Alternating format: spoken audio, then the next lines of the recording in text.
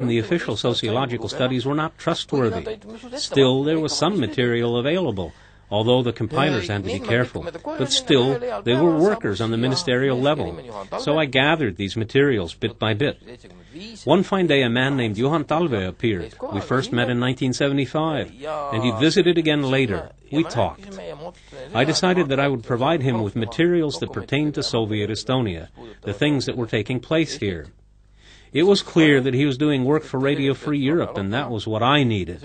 From then on, it became possible to send all sorts of materials abroad and to write letters at the same time, meaning analytical overviews of what was going on here, and also to steal documents and statistical and sociological facts and figures. Ja vahastame ka dokumente, jagab mingit statistikat ja ka sotsioloogilisi andmeid. It took a long time, but finally a change came about when Karl Vaino came to power. Well, he was a truly objectionable character. Towards the end, people had almost begun to accept Gabin, but that was unacceptable to the folks in Moscow. A personnel change was made. Ristlan and his kind, that was also unpleasant.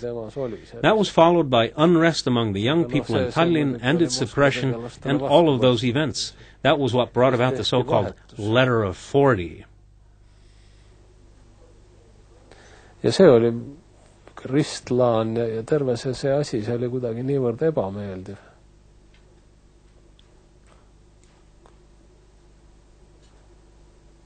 Ja hakkasid need, no ja siis tuli see need noorte mäsu Tallinnas ja selle maha surumine ja kõik need sündmused, mis andis tõuke sellele niinimetatud 40 kirjale.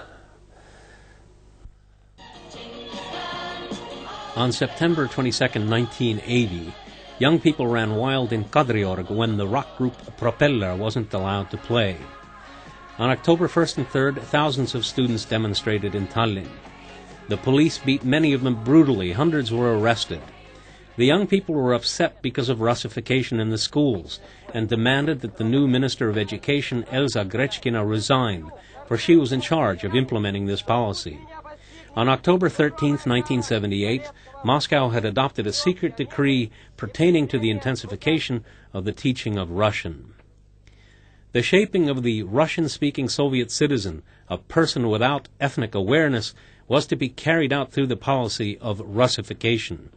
The language of people's friendship and cooperation was forced upon people. In regard to the decrees, we were obligated to respond to them. Of course, we discussed them within the upper echelons of the Ministry of Education. We made our own decisions in this context. Even so, the first document that our top officials adopted during my tenure was the decision about the teaching of Estonian language as a mother tongue and the teaching of Estonian literature as native literature. That was the first decision. Then came Estonian as a second language in the Russian schools. It was only after that, cautiously and taking our time, that we took these rather robust and final decisions. We did it, but we'd taken precautions first. In the broadest sense, of course, these things did have a certain influence. Venitasime natukene aega, et me tulime nende tõesti vene keele, nende küllaltki selliste tugevate peale käivate otsustuste juurde. Nii et me tegime seda, aga taust oli loodud selleks teine. Ja kui rääkida laias laastus, siis muidugi eks mõningad sellised mõjud ikkagi olid nendel asjadel, ei saa öelda. The increasing pressure of Russification and the ham-fisted quashing of the student demonstrations caused the intelligentsia to protest.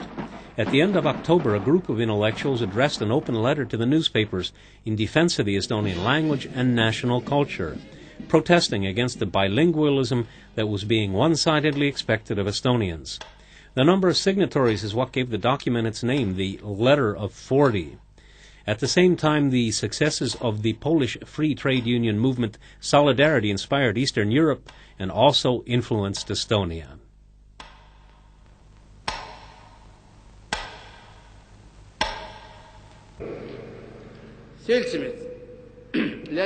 Comrades, a foodstuffs program is being worked out at the initiative of Leonid Ilyich Brezhnev, which is designed to ensure the development of the entire agro-industrial sector and to definitely result in a sufficient supply of food. Siin on tõsised kohustused liha- ja piimatööstuse töötajatel. Ehitajate tänane töösaavutus. A steady stream of words about a highly structured, developed and mature socialist society and a state working on behalf of the people, as well as promises, were designed to conceal the decline that was taking place.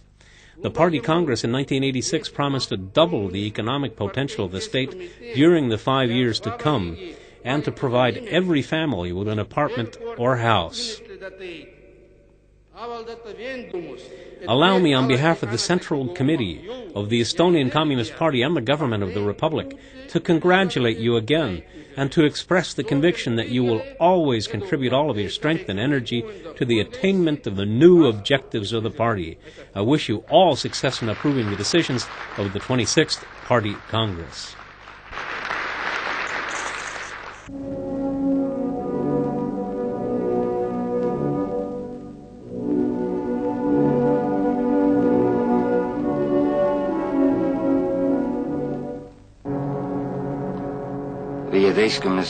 November 15th, 1245.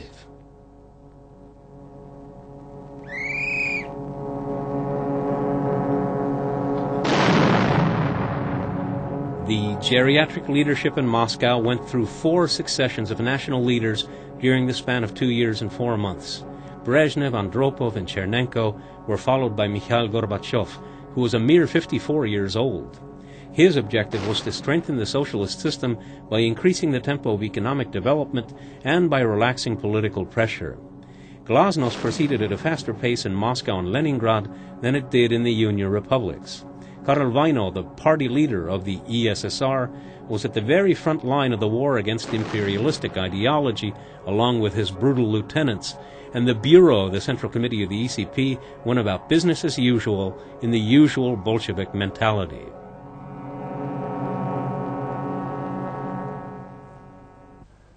Aga mina sain absoluutse esinemiskeelu.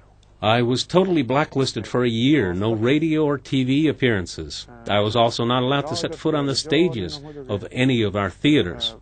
This ban was sent to all of the departments of culture of all of the regions and even to the houses of culture, which effectively kept me from performing with bands.